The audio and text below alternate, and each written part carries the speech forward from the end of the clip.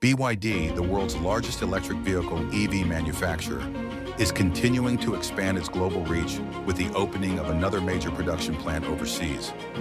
By the end of 2025, the company plans to complete the construction of a factory in Indonesia with an annual production capacity of 150,000 vehicles.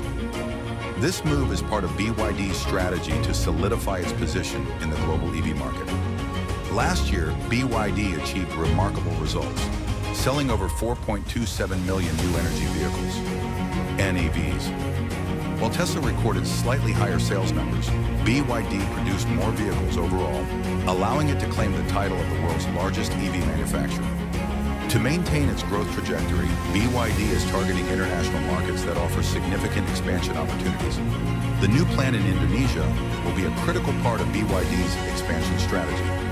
Following the launch of its first overseas factory in Thailand, Indonesia was a logical next step due to the substantial potential of Southeast Asia's EV market. According to Eagles Zhao, BYD's director for Indonesia, the project is progressing on schedule, with construction expected to be completed by the end of the year of 2025. The factory, representing a $1 billion investment, will focus on producing vehicles for export, further strengthening BYD's global footprint. Indonesia has ambitious plans to produce 600,000 EVs domestically by 2030. The government is introducing new policies to attract foreign investments and capitalize on the growing demand for EVs. As the leading EV manufacturer in Indonesia, BYD already commands a 36% market share and sold nearly 15,500 vehicles in the region last year. Popular models include the Seal, Atto 3, and Dolphin, while the company's first electric MPV, the M6, became its top-selling model.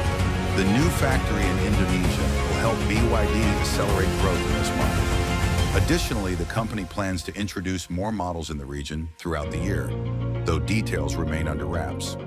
Once construction is completed, production is expected to begin swiftly, enabling BYD to meet rising demand and further expand its market share in Southeast Asia. BYD's expansion is putting pressure on traditional automakers, particularly Japanese brands like Toyota and Honda, which have historically dominated the region.